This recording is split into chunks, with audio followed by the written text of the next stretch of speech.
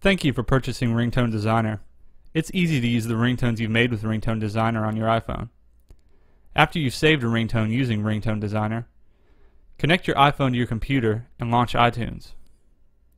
Select your device in iTunes. Then navigate to the Apps tab. At the bottom of the page, select Ringtones from the File Sharing section.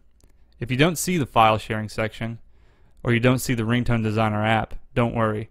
Just sync your iPhone, and after the sync, this section will appear. Now select any ringtones you'd like to use on your iPhone and save those to the computer.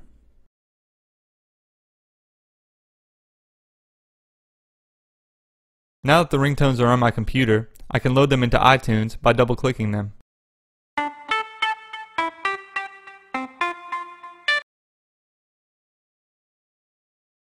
I can also drag them into the iTunes library pane. To load ringtones on the iPhone, I connect my device, ensure Sync Ringtones is selected under the Ringtones tab, and click Sync. After the sync, I can find my ringtones in Settings, Sounds, Ringtone, and set any recording as the default ringtone.